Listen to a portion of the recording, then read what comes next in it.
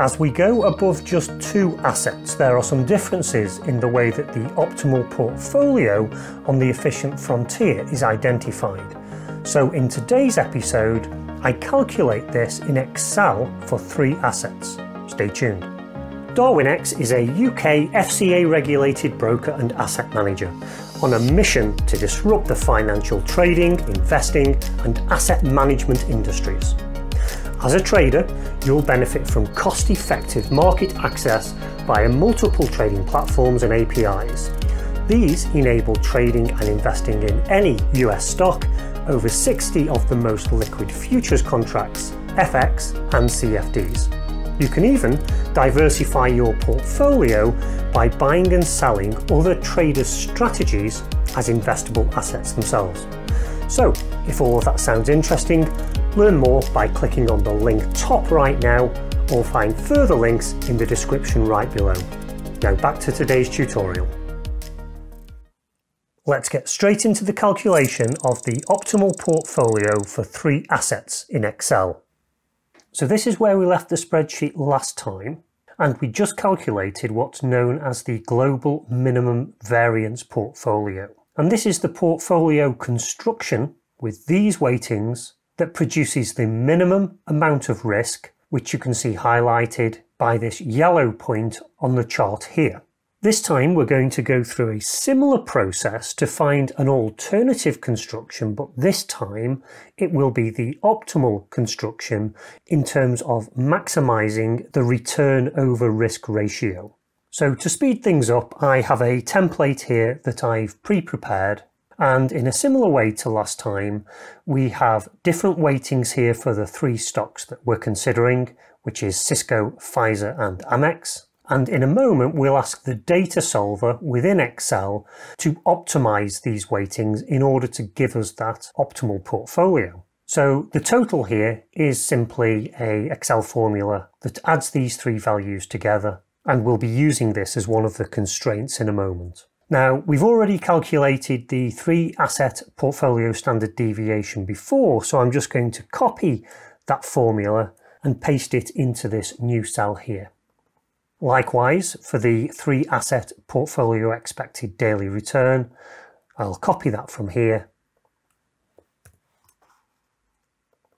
And I won't go through any details of the calculations behind these, but if you are interested, then you'll find that in the previous episodes. Now, just to make sure that these are being calculated correctly, we can highlight that and we can see that that's now using these new 3 weightings and the relevant metrics that we'd calculated in previous episodes. And just as a reminder, this here is the formula that uses these metrics to produce our portfolio standard deviation. Now, in addition to what we did last time, we also need to introduce what's called a risk-free rate. And this is what you would expect the return to be on a risk-free asset, such as a government bond. And in a moment, we'll subtract this from the expected daily return of the portfolio to give us an excess return. We'll do that all as part of the calculation of the Sharpe ratio. And as I'm sure you're already aware, the Sharpe ratio looks at that excess return that can be achieved in a portfolio and simply divides it by the risk. And this time, it's the Sharpe ratio that we'll ask the data solver within Excel to maximize. So let's go ahead and complete the formula for this. So it's simply going to be the expected return of the portfolio, and then we're going to subtract the risk-free rate. Now, it's important that we use the daily rate here because we're using a daily return. And then we simply divide that by the risk measured by the standard deviation of the portfolio, and that then gives us our Sharpe ratio, as you can see. Now, if I manually change the weightings that we have here, so let's just make this 23.3 and we'll make this one 43.3, you'll notice that the standard deviation, expected return and Sharpe ratio all automatically update based on that new construction of the portfolio. And so in a moment, when we ask the data solver to adjust these values automatically for us, again, all of these values will automatically update. And it's this one here, the Sharpe ratio, that the data solver will be attempting to maximize. So now that we have all of our formulas in place, we can proceed to the data solver. Now, because we used this previously to calculate the global minimum variance portfolio, that's the settings that are currently in place here. But we can reuse and adapt some of these to speed things up today. So if we start with the constraints, if you remember previously, we said that each of the individual weightings needed to be less than or equal to 1, representing 100%, and greater than or equal to 0, representing 0%. And so we did that for Cisco, Pfizer, and Amex. And then there's a 7th constraint here, which says that the total, which is this value here, must be equal to 1 or 100%. And we'll have exactly the same constraints here on the optimized stock portfolio.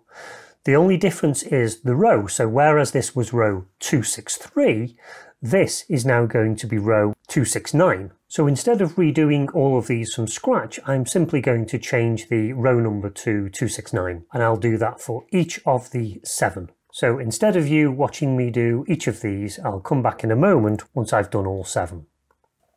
Okay, so they're all now complete. So the next thing we need to do is set our objective function that we're asking the solver to accomplish. And this time we're going to be trying to maximize the Sharpe ratio, which is that ratio of return over risk. So we select that, but rather than the minimize function we used last time to get the minimum risk, this time we want to maximize the Sharpe ratio. And the cells that we want solver to change in order to do that, instead of these 3 up here, it's the 3 ratios from our new portfolio down here. And that should be everything now complete in order to calculate this optimized stock portfolio. And so we'll click solve in a moment, and you should see these 3 weightings change, and of course also the other calculated values change. So we can see that a solution has been found, so we'll keep that. And this is rather interesting. So last time, to get the minimum variance portfolio, we needed to hold a proportion of all 3 stocks. But this time, to get an optimized portfolio, it's actually saying that we shouldn't be holding Cisco stock at all. Instead, we should hold about 59% of Pfizer stock and 41% of Amex. Now, I think it's worth going back to our original metrics for each of these stocks and thinking why that might be. And straight away, you can see that one of the downsides of Cisco is that it has a very low daily expected return compared to Pfizer and Amex. And although the risk is also less, the difference here is much less than it is for the expected return.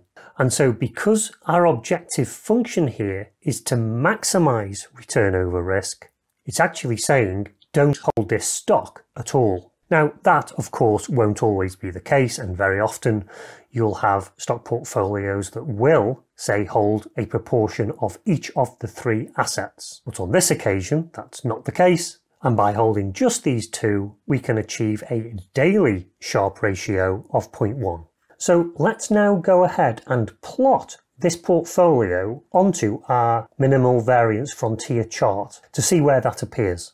So to do that, we simply add a new data series, which we'll call our optimal portfolio. And the X values will of course be the risk as measured by the standard deviation, which is this value here. The Y value will be the expected return on a daily basis. And we can just see that a slightly different coloured object on the chart has been drawn here, but I'm just going to format that so that it appears a little larger and brighter.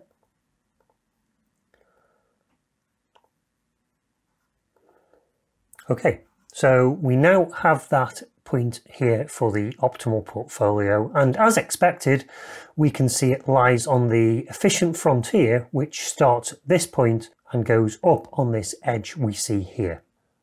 So next time we're going to continue and create what's called the capital allocation line for our three assets. And this will then mark the end of our Excel analysis work. After this, I'll be moving on to the final part of the series, which will look at how we can adapt modern portfolio theory to a day trading and swing trading context. And so, as you know, modern portfolio theory was designed initially for a much longer term investment type context. And so when we move down to a much shorter time frame, when the portfolio is changing much more rapidly, there are a number of considerations and changes we need to perform in order to make that work within this different context. So in all, I'll be spending 4 episodes talking about those adaptations that are required. So please do remember to give me a like if you've got value from today. But now, until next time, trade safe.